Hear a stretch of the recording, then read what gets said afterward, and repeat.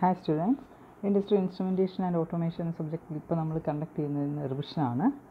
So റിവിഷനിൽ നമ്മൾ currently നോക്കിക്കൊണ്ടിരിക്കുന്നത് second മൊഡ്യൂളാണ്. First module കഴിഞ്ഞു. അതുപോലെ സെക്കൻഡ് മൊഡ്യൂളിലെ ആദ്യത്തെ രണ്ട് ടോപ്പിക്കായ റെസിസ്റ്റീവ് ട്രാൻസ്ഡ്യൂസേഴ്സും കപ്പാസിറ്റീവ് ട്രാൻസ്ഡ്യൂസേഴ്സും ഡിസ്കസ് ചെയ്തു.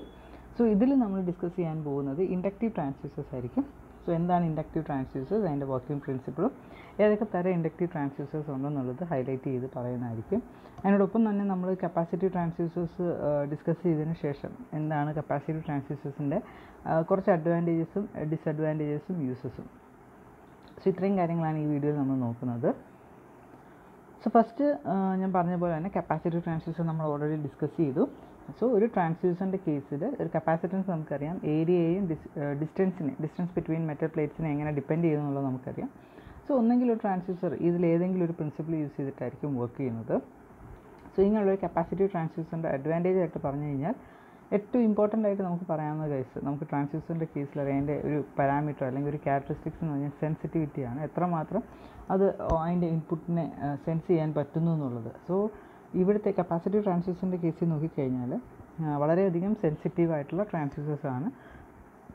സോ അതുകൊണ്ട് തന്നെ ചെറിയ ഡിസ്പ്ലേസ്മെൻറ്റ് പോലും അവർക്ക് സെൻസ് ചെയ്ത് അതിന് കറസ്പോണ്ടിങ് ആയിട്ട് ഔട്ട്പുട്ട് തരാൻ സാധിക്കും.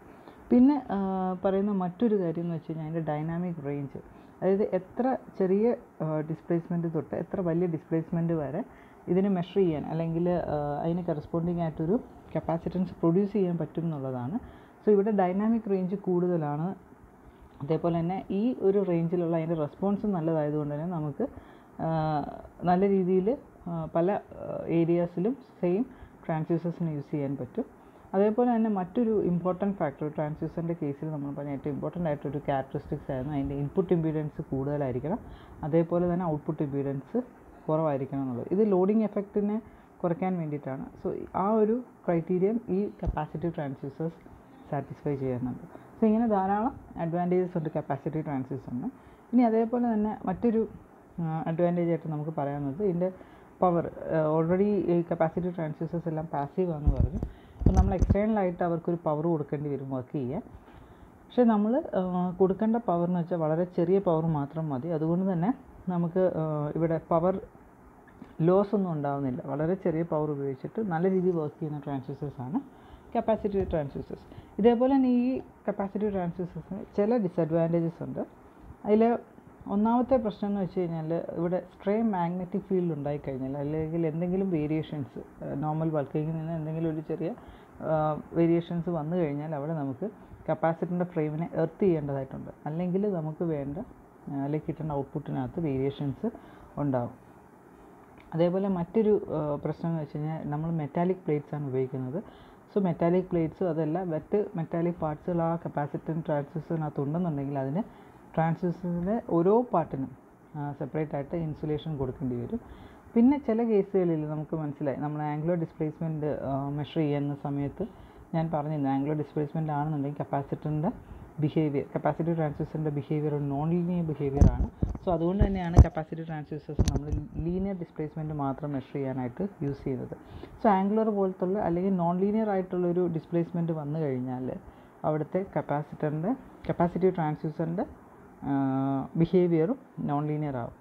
പിന്നെ ധാരാളം യൂസസ് ഉണ്ട് ഒരു കപ്പാസിറ്റീവ് ട്രാൻസ്ഡ്യൂസറിന്. ഈ പറഞ്ഞ പോലെ തന്നെ നമുക്ക് ലീനിയർ ആയിട്ടും ആംഗുലർ ആയിട്ടുള്ള ഡിസ്പ്ലേസ്മെൻറ്റ് മെഷർ ചെയ്യാൻ യൂസ് ചെയ്യാറുണ്ട്. പിന്നെ ഈ പറയുന്ന പോലെ വളരെ ലീനിയറിൻ്റെ കേസിലാണെങ്കിൽ, ലീനിയർ ഡിസ്പ്ലേസ്മെൻറ്റ് കേസിലാണെങ്കിൽ നല്ലൊരു ഡൈനാമിക് റേഞ്ച് നല്ല റെസ്പോൺസും ഉണ്ട്. ഇനി ആംഗുലർ ഡിസ്പ്ലേസ്മെൻറ്റ് ആണെന്നുണ്ടെങ്കിൽ പോലും നമുക്ക് ഒരു പരിധി വരെ അത് നല്ല രീതിയിൽ വർക്ക് ചെയ്യുന്നുണ്ട്. പിന്നെ അതേപോലെ തന്നെ മറ്റൊരു കാര്യം എന്ന് വെച്ചാൽ വളരെ ചെറിയ ഡിസ്റ്റൻസ് ആണെങ്കിൽ പോലും ഇതിൻ്റെ സെൻസിറ്റിവിറ്റി കൂടുതലായതുകൊണ്ട് തന്നെ നമുക്കിതിനെ യൂസ് ചെയ്യാം. പിന്നെ മറ്റൊരു കാര്യം എന്ന് വെച്ചാൽ ഫോഴ്സ്, പ്രഷർ ഇങ്ങനെയുള്ള ഏത് പാരാമീറ്ററിനെ വേണമെങ്കിലും നമുക്ക് കപ്പാസിറ്റീവ് ട്രാൻസ്ഡ്യൂസേഴ്സ് യൂസ് ചെയ്ത് മെഷർ ചെയ്യാൻ പറ്റും. സോ കപ്പാസിറ്റീവ് ട്രാൻസ്ഡ്യൂസറിൻ്റെ കേസിൽ ഈ ഫോഴ്സ് അല്ലെങ്കിൽ പ്രഷറിനെ നമ്മൾ ഡിസ്പ്ലേസ്മെൻ്റ് ആയിട്ട് കൺവേർട്ട് ചെയ്തിട്ട് ഈ ഡിസ്പ്ലേസ്മെൻ്റ് ആയിരിക്കും നമ്മൾ കപ്പാസിറ്റീവ് ട്രാൻസ്ഡ്യൂസേഴ്സ് യൂസ് ചെയ്തിട്ട് മെഷർ ചെയ്യുന്നത്.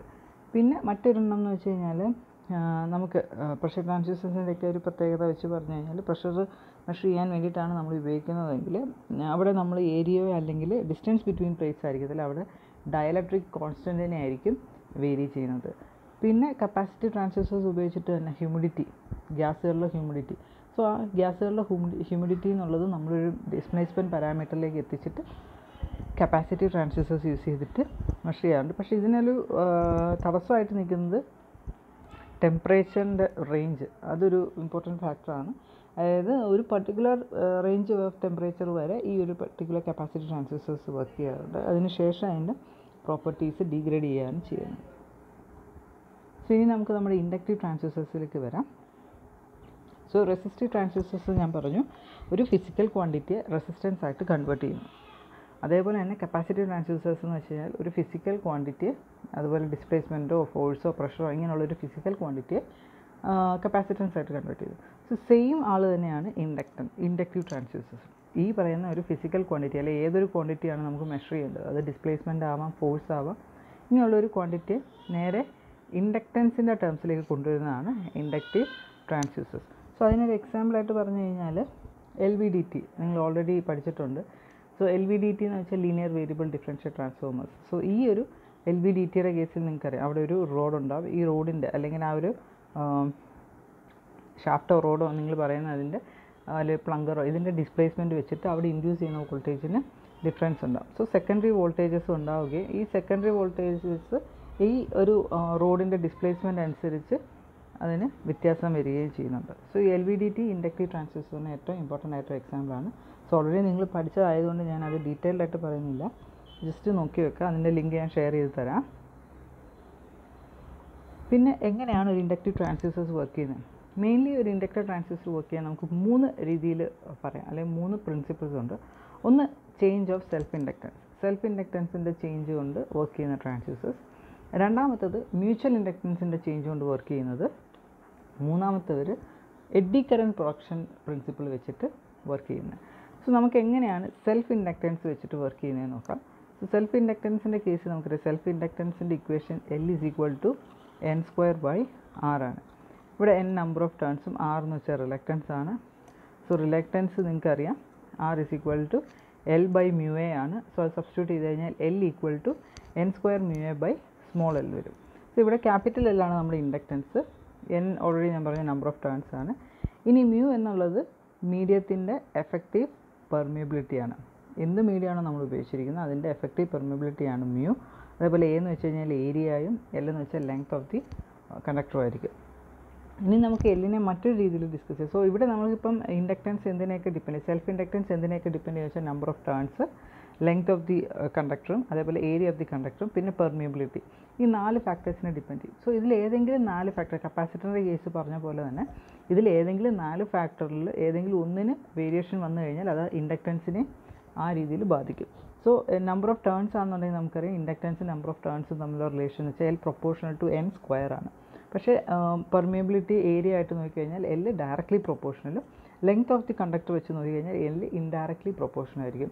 സോ ഒന്നെങ്കിൽ നമുക്ക് ഏരിയയോ പെർമിയബിലിറ്റിയോ കൂട്ടുകയോ കുറയ്ക്കുന്നതനുസരിച്ച് ഇൻഡക്റ്റൻസ് മാറ്റാം, അല്ലെങ്കിൽ ലെങ്ത്ത് കൂടുതലോ കുറയുകയോ ചെയ്ത് കഴിഞ്ഞാൽ അതിനനുസരിച്ച് മാറ്റാം.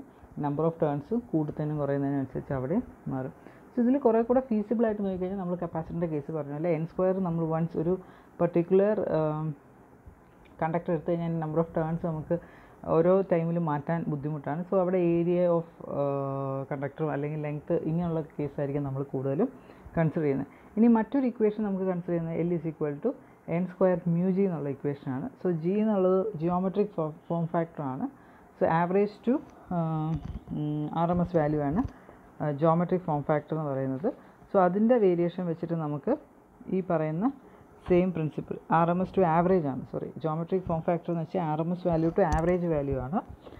സോ ജിയോമെട്രിക് ഫോം ഫാക്ടറിൻ്റെ വേരിയേഷൻ വെച്ചിട്ടോ അല്ലെങ്കിൽ number of ടേൺസോ area of cross section വെച്ചിട്ടോ ലെങ്ത്ത് വെച്ചിട്ടോ ആയിരിക്കും നമ്മൾ മെയിൻലി വേരി ചെയ്യുന്നത്. സോ N²μ നമ്മൾ അധികം ഡിപ്പെൻഡ് ചെയ്യുന്നില്ല. ഒന്നെങ്കിൽ നമ്മൾ area of cross section of the coil, അല്ലെങ്കിൽ ലെങ്ത് ഓഫ് ദി കോയിലിൻ്റെ വേരിയേഷൻ, അല്ലെങ്കിൽ ജിയോമെട്രിക് ഫോം ഫാക്ടർ, ഈ 3 എണ്ണത്തിൻ്റെ വേരിയേഷൻ വെച്ചിട്ടായിരിക്കും നമ്മൾ ഇൻഡക്റ്റൻസ് വേരി ചെയ്യുന്നത്. സോ അതുകൊണ്ട് നമുക്ക് വേരി ചെയ്യുന്നത് മെയിനായിട്ട് എടുത്ത് പറഞ്ഞാൽ നമ്പർ ഓഫ് ടേൺസ് ആക്കാം, ജിയോമെട്രിക് ഫോം ഫാക്ടർ ആക്കാം, പെർമിയബിലിറ്റി ആവാം, അതേപോലെ ഏരിയ ആവാം, ലെങ്ത് ആവാം. സോ ഇത്രയാണ് ഇൻഡക്റ്റൻസ് വേരി ചെയ്യാൻ നമ്മൾ യൂസ് ചെയ്യുന്ന പാരാമീറ്റേഴ്സ്. ഇനി mutual ഇൻഡക്റ്റൻസിൻ്റെ change. So mutual ഇൻഡക്റ്റൻസും self inductance പറഞ്ഞ പോലെ മറ്റൊരു ഇമ്പോർട്ടൻ്റ് ആളാണ് mutual inductance.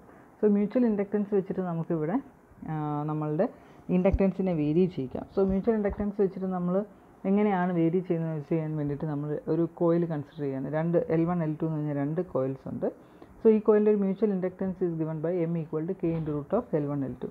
So L1 L2 already self inductance ഉണ്ട്. അത് നമ്മൾ നേരത്തെ പറഞ്ഞ പോലെ തന്നെ അതിൻ്റെ self inductance number of turns വെച്ചിട്ടോ പെർമിയബിലിറ്റി വെച്ചിട്ടോ ജോമെട്രിക് ഫോം ഫാക്ടർ വെച്ചിട്ടോ ഏരിയ ഓഫ് ദി വയർ വെച്ചിട്ടോ അല്ലെങ്കിൽ ലെങ്ത് ഓഫ് ദി വയർ വെച്ചിട്ടോ നമുക്ക് മാറ്റാവുന്നതാണ്. ഇനി എങ്ങനെയാണ് മ്യൂച്വൽ ഇൻഡക്റ്റൻസുമായിട്ടുള്ള ഡിപ്പെൻഡൻസ് വരുന്നത് വെച്ച് കഴിഞ്ഞാൽ കോഎഫിഷ്യൻ്റ് ഓഫ് കപ്ലിംഗ്. അപ്പോൾ കോഎഫിഷ്യൻ്റ് ഓഫ് കപ്ലിംഗ് ആയി K വേരി ചെയ്ത് കഴിഞ്ഞാൽ അവിടെ മ്യൂച്വൽ ഇൻഡക്റ്റൻസ് ഒന്നെങ്കിൽ സെൽഫ് ഇൻഡക്റ്റൻസ് വേരി ചെയ്യാം അല്ലെങ്കിൽ coefficient of coupling K vary ചെയ്യാം.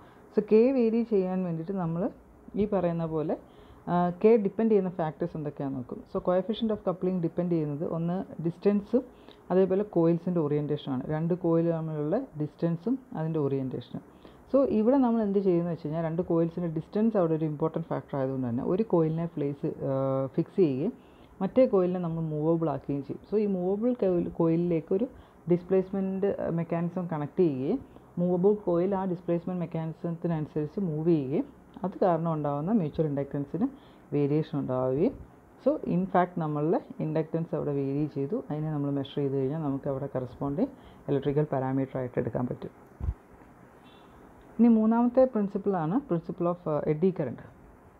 സോ എഡ്ഡി കറണ്ട് നമുക്കറിയാം, ഒരു കറണ്ട് ക്യാരിങ് ആയിട്ടൊരു കോയിലിൻ്റെ അടുത്ത് ഒരു കണ്ടക്റ്റിംഗ് പ്ലേറ്റ് വെച്ച് കഴിഞ്ഞാൽ അതിനകത്ത് കറണ്ട് ഇൻഡ്യൂസ് ചെയ്യും. അതിനെ നമ്മൾ എഡ്ഡി കറണ്ട് എന്ന് പറയും. സോ ഈ ഒരു പ്രിൻസിപ്പിളിൽ വർക്ക് ചെയ്യുന്ന ടൈപ്പ് ഓഫ് ട്രാൻസ്ഡ്യൂസേഴ്സിനാണ് നമ്മൾ inductive principle eddy current principle ഉപയോഗിച്ച് വർക്ക് ചെയ്യുന്ന ഇൻഡക്റ്റീവ് ട്രാൻസ്ഡ്യൂസേഴ്സ് എന്ന് പറയുന്നത്.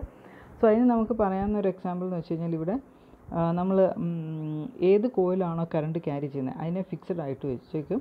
അതുപോലെ മറ്റേ കണ്ടക്റ്റിംഗ് കോയിലിനെ നമ്മൾ മൂവബിൾ ആക്കി വെക്കും. സോ മൂവബിൾ മെക്കാനിസം നമ്മൾ കണ്ടക്റ്റിംഗ് കോയിലിലേക്ക് കണക്ട് ചെയ്യുകയും ഈ കണ്ടക്റ്റിംഗ് കോയിൽ ആ മൂവബിൾ മെക്കാനിസം അനുസരിച്ച് നമ്മുടെ കറണ്ട് ക്യാരിയിങ് കോയിലിൻ്റെ അടുത്ത് ചെല്ലുന്ന ഡിസ്റ്റൻസിന് വേരിയേഷൻ ഉണ്ടാവും.